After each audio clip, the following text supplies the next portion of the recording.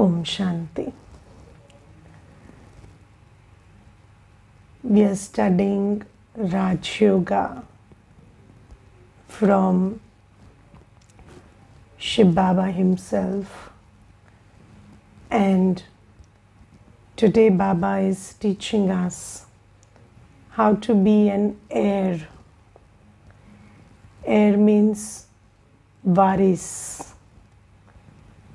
Varis means somebody who becomes a prince, a king in Satyug. And so Baba today says that, sweet children, in order to become an heir, constantly take care that you don't perform any action against Shrimat. Now, we need to understand Shrimat in order to not perform any action against Shrimat, so that I become an heir. You see that in one of the classes I was talking about how we have been told and informed that Shiv Baba gives us protection. Yes? In Bhakti also we know that God protects and God blesses. So we turned our attention towards God whenever we needed protection and blessing, because we knew that we were told that God functions that way. Then when we came to Gyan, we were told that God is also the ocean of love, the ocean of peace. So we started understanding that when you need love, the usual way is you turn your attention towards people, because you think that protection God will give, blessing God will give, but love people will give. So you turned your attention towards people for love until then. But now that we understand that Baba gives us love and we sit with that awareness, we receive the love. Have you felt the love of Baba? Yes. Did you feel the peace that the ocean of peace can give you? Yes. Okay, now Baba tells us that I can make you an heir, so I'm creating Golden Age, and you can become an heir in Golden Age also. Now we have to, connect our intellect with Baba and understand that just by following Shrimat, I can become an heir in Satyug. And once this sits in my buddhi, then just like people thought that happiness and peace is a very difficult thing to find, but we found that in a second. Similarly, just by holding this in our buddhi and being certain about it, that God is the creator of Satyug and He is teaching me how to become an heir in Satyug, and if I did that, I would become an heir in Satyug. So Baba today says, understand my Shrimat, don't perform any action against Shrimat, and just by doing that in one birth, you can become an heir in Satyug. And whatever Baba says is 100% true, but we follow it number-wise because our faith is number-wise. So we don't have complete faith, so we don't follow it. But if you moved with complete faith that if I do this, then I'm going to be the heir, then you will be.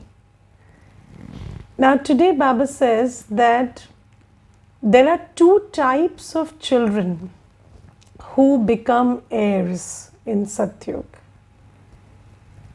So there are two types of children, two different absolute categories.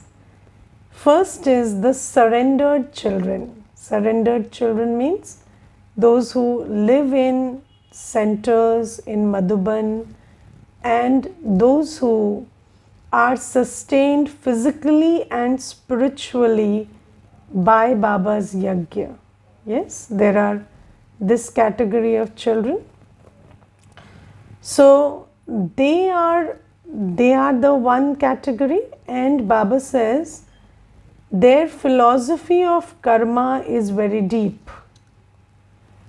Yes, and I will tell you there are some things about this philosophy of karma which Baba has told us. For example, you see that Baba has told children who live in the centers that if you are economical, if you just don't waste water, electricity, or money, so if you have to prepare a Brahma Bhojan and you prepare it very economically, so if another person would use maybe expense would be 20,000 and you manage to organize the whole thing in such a way that only 15,000 is used for the Brahma Bhojan, then that 5,000 rupees that was saved, it's like you contributed it to the yajna. Yes, it's like, when somebody comes from outside, they give a bhandari, so they give some contribution to the yajna. And Baba says, when you live in the center and you save that much, that's like your contribution to the yajna. Now, this is a very deep philosophy that you can do dhan seva without actually giving any dhan when you're inside. Yes, so Baba has said that when somebody is staying surrendered in the center, then their karmic philosophy is very, very deep. That's a different karmic philosophy altogether. Now, I gave you one example of that karmic philosophy. There are other things also that Baba talks about. Then Baba says, there are others who live at home with their families and remain pure trustees. So, majority of the children who are listening to the class are those children, right? Those who are living in the family. So, Baba says, these children are also possible heirs. It is not like only those who live in the center will become a king or prince in Satyug. Yes, it is not like that. So Baba says the second category of heirs is those children who live at home with the families, but the condition is you remain pure trustees. Yes, so one is you remain pure, second is you remain a complete trustee. Okay, now Baba says they definitely need to work hard to become full trustees, because when you're living in the household, it is I and mine that consumes you. Yes, there is ownership over everything. So when you live in the center, you automatically know this is Baba's house, this is Baba's bhandara. The clothes I wear have been given by Baba. You're receiving it from Baba, so you know it is Baba. But when you're living in the household, then removing that sense of ownership from everything and becoming pure trustee is a subject of effort. Yes, and then Baba says, if they do become full trustees and break their attachment away from everyone they can claim a right to the full inheritance. So, attachment makes you do extra. So, extra time, extra effort, extra thought. Are you giving extra time, extra thought, extra sustenance to those who are who you are attached to? Yes. So when you remove that attachment, then what you do is you take care of whatever belongs to you, whether it's the body, the relationships, the work. You give it the time, thought, attention that is required. But then you understand that everything that you have belongs to Baba, and then you save, tan, man, dhan, man, vachan, karam. So you are saving all your capacities from excess expenditure, and then you're using it in Baba's seva. So that is becoming a trustee. Becoming a trustee means using your resources for what you have been given. So we have been given this Sangam Yugi resources, this body, mind, wealth, time, thought, everything for seva. And Baba says, when you don't have attachment, you understand, okay, this much is required. Baba never said that you abandon the family. No, Baba doesn't say that you abandon your children or your, spouse or anybody. But Baba says, when you are attached, then you are spending more than necessary. So what you do is give them as much as needed. And then what you do is you understand that I belong to Baba, and everything I have is for Baba's seva. And you must understand that the truth is, the profound truth is, I am a soul, I belong to Baba. I am a soul and I belong to Baba. And only when I do things on Baba's Srimad can I, the soul, benefit.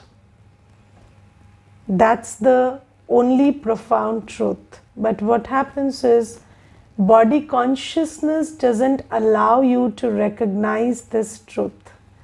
Body consciousness creates a sense that you belong to the government for which you work, or to the company for which you work, or to the people you live with, or those who you are connected with blood relations. But the thing is, even if you did everything that pleased them, that will not ensure your spiritual growth and benefit. So, if it was that I belong to my family, my job, my body, then the result should be that when I did everything right for my body, for the people around me, and for my job, then I would never suffer. But is it so? If you take care of the body, if you take care of your relationships, if you take care of your job, will you never suffer? Will there be no emotional, financial suffering ever? Is that possible? Or physical suffering? No. Baba says that it's not like if people around you are pleased with you, your boss is pleased with you, or anybody you work for is pleased with you, or your body is having a good time with you, you will receive Satyugi happiness. No, it doesn't work like that. So Baba says, follow Srimad, understand that the truth is, you are a soul, you belong to me. And I'm the only one who can ensure spiritual well-being for you. Spiritual well-being which will be reflected in health, wealth and happiness, constant in Satyug. But Baba says that will only happen if you follow my Srimad accurately. And what stops you from following Srimad is attachment. Yes, attachment means this sense of this is mine and that is mine, and this is my responsibility and that is my responsibility. So or this attachment which makes you feel that whatever is mine belongs to them.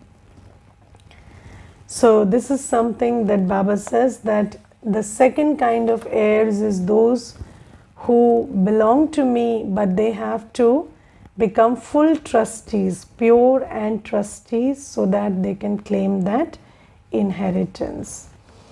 And then Baba today says that I tell you the deep philosophy of action, neutral action and sinful action. And today I will tell you 4 points very quickly. That you see that when we say sinful action, now neutral action is only in Satyug and Treta Yuga. So that will be when it will be. There is no neutral action from the Copper Age. And what is sinful action? So there are 4 kinds of sinful action. First thing is not doing what you're not supposed to do. Sorry. Not doing what you're so doing what you're not supposed to do. Yes. So the first kind of sinful action is you do what you're not supposed to do. Now what is that? Baba has told us, don't act under the influence of lust, anger, ego, attachment and greed. So that is the first kind of sinful action. We all understand this, but still, are you free from sinful action? Don't you perform actions under the influence of lust, anger, ego, attachment and greed? So that is sinful action. Now, second category is not doing what you're supposed to do. So the second category is you are not doing what you're supposed to do. Now what are you supposed to do? You see, when Baba comes and I belong to Baba and I take sustenance from Baba, it becomes obligatory for me to follow Srimad. Yes, have you understood this law that once you belong to Baba and then you perform a sin, then the calculation of that punishment grows 100-fold. Sauguna Dand. Why? Because when you belong to Baba, Baba is investing in you. And then if you are not serving the world by becoming pure, by having a pure heart, mind, pure actions, or you are not using your resources for world seva, then that becomes a sinful action. And Baba tells this very nicely in the Murli today. Baba says, if you don't perform good actions, then sinful actions continue to increase. Just by not performing good actions, after belonging to Baba, sinful actions continue to increase. So this is the second category of sinful actions. And this is a very tricky area because we don't recognize this often. Yes, sometimes we feel that we have a right to Baba's sustenance, which is true, but we also have duties. Baba has come from the soul world and he is giving his time, thought, making so much effort to educate us and empower us for good actions. Yes, good actions done through body, mind and wealth. But if we don't do that, then that automatically becomes a sinful action. Yes. Now, what is the sign? So sometimes, when you must, so there are signs, and you kind of understand when you're doing a sin. So earlier also, the sins which you understood created guilt in you, right? They made you feel sorry. Now, have you noticed that after coming to Baba, when you know that this is the right thing to do and this is what I should do as Baba's child, and you're not doing it, do you feel that heart gnawing at you? You feel there is something inside which tells you that you're not doing the right thing, because you as a soul have become aware that this is also a kind of sin. And if you have understood it and you're still continuing to, not do good actions through the body, mind and wealth, then do you think that at the final moment you will have a clear conscience? No. Then how will you become an heir in Satyug? So this is another kind of sinful action. Then the third is, so let's club it together: giving sorrow, taking sorrow. Today in the Murli, Baba says, you children mustn't cause anyone sorrow. Now the thing is, this giving sorrow, giving sorrow is a very complicated, this complicated dharana, because until now, until we came to Baba, we had been taught to not give sorrow first. So, what is our conditioning? Our bhakti conditioning is, don't give sorrow first. But if someone gives sorrow, then not giving sorrow is wrong. Yes, and there are people who tell you that, if you are tolerating injustice, you are equally wrong. So what do? You, when you think that the other person is giving sorrow or being unfair, then you also have to be equally unfair to balance that. Or, you also have to be equally angry and revengeful and misbehaved, so that that person understands that they are wrong. But Baba says this is not true. Baba says never ever give sorrow.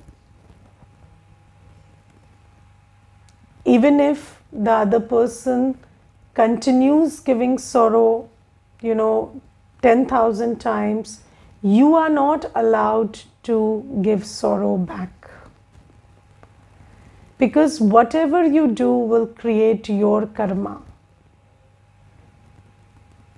So this is a very important thing to understand. There is a big difference in bhakti and in jnana. So even if somebody comments at you, you are fully capable of making a comment back. But don't do that. That sanskar has been instrumental in creating a lot of karmic account for you.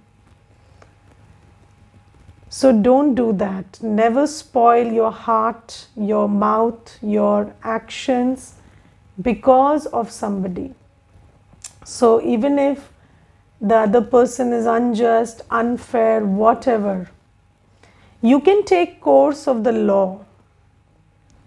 If there is something you can report, you report. But don't take the law in your own hands. Baba has said, you don't set out to do justice. You cannot do that. So if it has to be reported to the legal system of the country, you report it.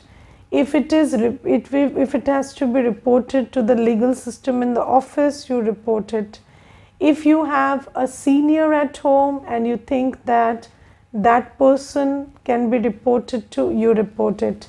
In the yajna, we also report to our seniors. But taking a decision on my own and thinking that I have a right to do wrong because the other person did wrong, Baba says no. Baba categorically, Baba asks this question: if somebody gets angry and you get angry in return, then what makes you think that they did the wrong thing but you did the right thing? So it doesn't work like that. And I loved this in yesterday's Murli when Baba said that every judicial system in the world is flawed. Only I, Dharamraj, am the one who ensures justice.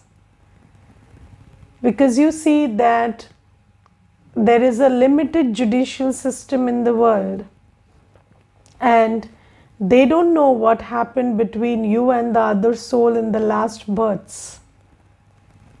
Yes, and sometimes they will condone an action and say that this happened in self-defense or this, that. But Baba says, no, you must understand that whatever is happening because of a karmic reason. And until and unless you better your karma, that's not going to go away.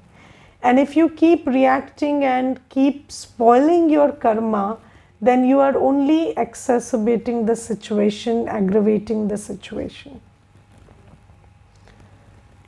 So don't give sorrow. Yes, you have to, it doesn't mean that you don't communicate. You communicate. If you need to talk, you talk. But you have to understand that I don't create any karma in the process which is against my knowledge of good karma. So I don't have to think ill, speak ill, act ill. You can talk, you can communicate, you can try to negotiate, solve the situation, but don't take the law in your own hands. So this is something. And then another area where sins are created is taking sorrow. So when you take sorrow also, you create a lot of sin. So the drama is what it is. It is Kali Yuga. It has to behave like Kali Yuga. And then if you take sorrow from the drama, then Baba says that you are creating a karma out of ignorance. So don't take sorrow. Now Baba today says that, Brahma Baba. So do you know that Brahma Baba constituted a committee of mothers, and he handed over everything to those mothers, whatever he had. And then he also followed the decisions that committee made. So Baba says that I became a trustee alive. So I didn't wait for death to come and then I would will everything to Baba. When Baba was very much in the body, he willed everything to the trust, and then he lived according to Baba's Srimad. Now Baba says that there is no other person who does that, but there are some who will everything after they leave the body. So they make a will that after I leave the body, everything will go to Baba. But Baba says what you have to understand and be very sure of is, even while you're alive, everything belongs to Baba, and by doing this you will be protected, because Baba says that if you're very clear that everything belongs to Baba, then you will seek direction in everything. So for every expense, for every physical activity, for everything that you do, you will take Baba's direction. And what happens is there is a possibility of mistake in everything. Yes, so you can create karma through body, mind and wealth anytime.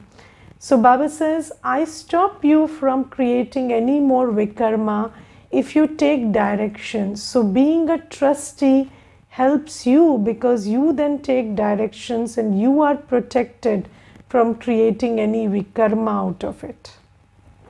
So this is something that Baba also tells us.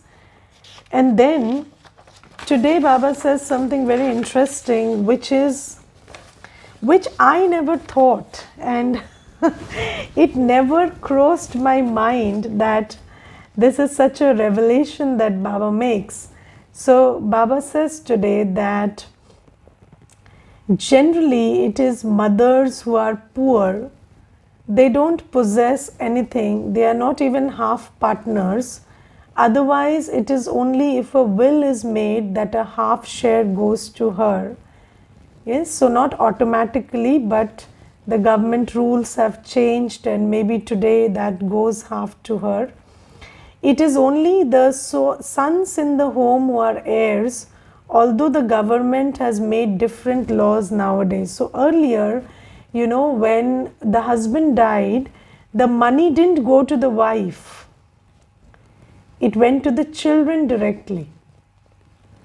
Okay, so this is something that Baba tells. And another thing Baba, which is very shocking, Baba says, you know that Bharat is now totally poor. Kumaris too are generally poor until they go to their in-laws' home. She receives everything when a deal is made for vice. This is a vicious world. You see that when a Kumari is in her parents' home, they do not write any part of their property to her, do they? They don't give her anything. And when she goes to the in-laws' home and she pays the price of vice, then she has a right to that property.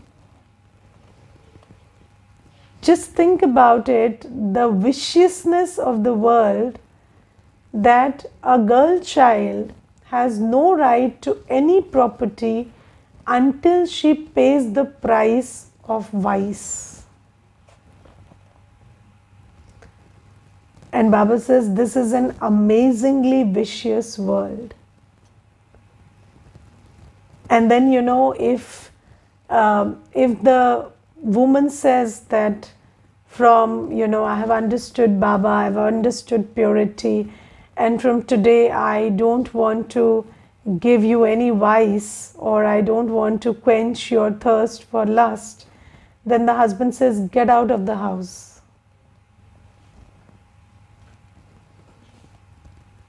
So you are here until you pay that price, and if you don't do that, then you are not entitled to anything. You are not even entitled to a respectful life. And you know, in the Yagya history, I have read that when this situation came up and the husband started beating the wife, or you know, the in-laws started complaining that this woman is not, we brought her to quench the lustful, you know, thirst of my son, and this woman is not obliging now. So they made a huge hue and cry about it.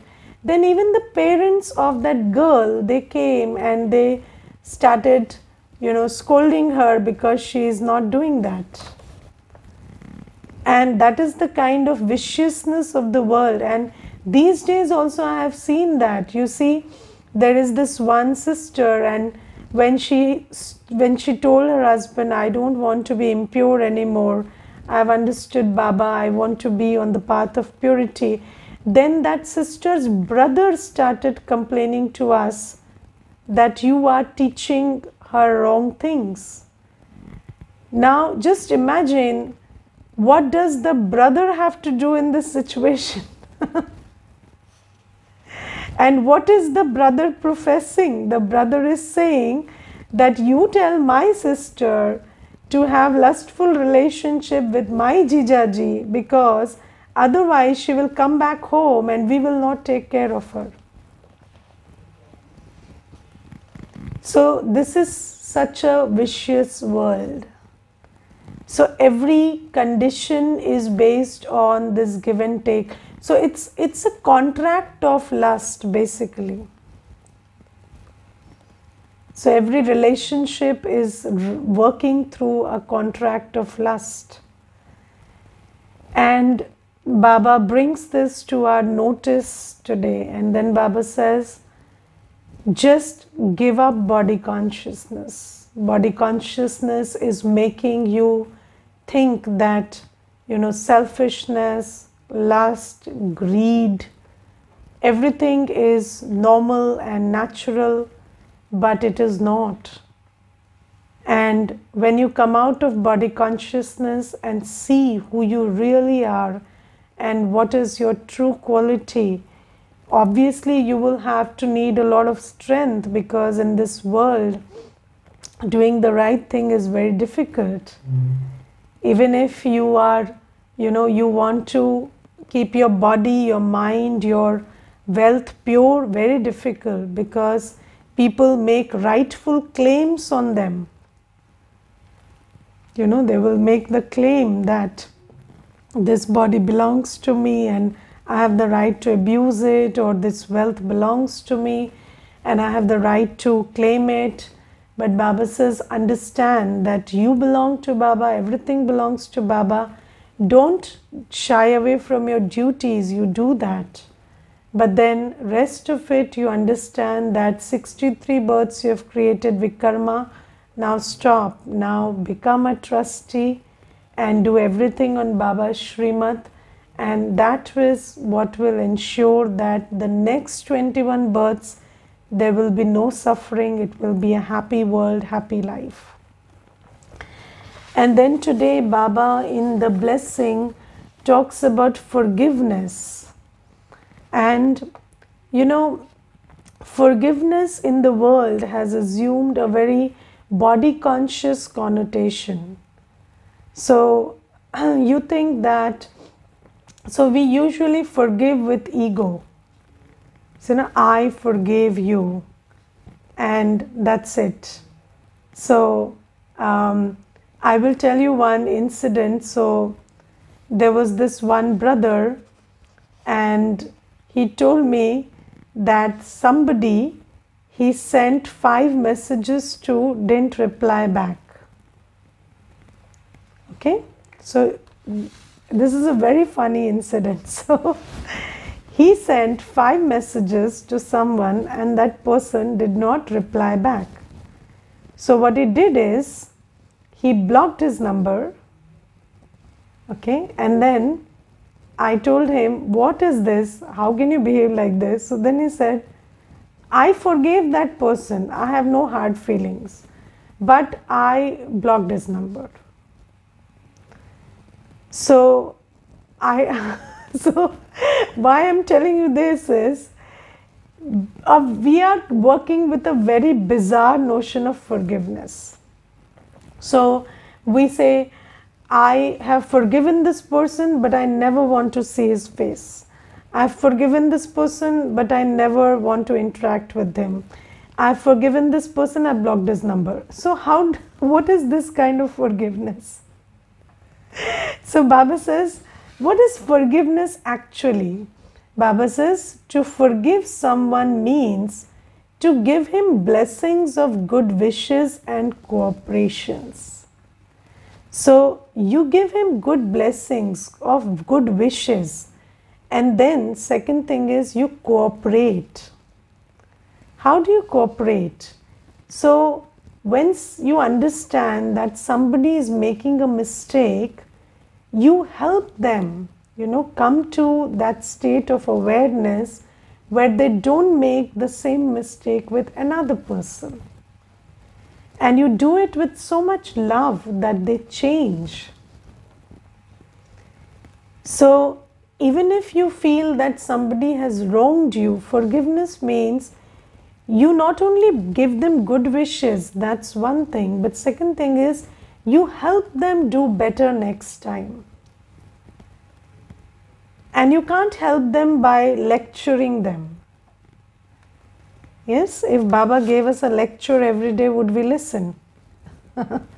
So Baba helps us, by realizing. So Baba gives us so much love with so much truth that it stirs something inside us and makes us realize.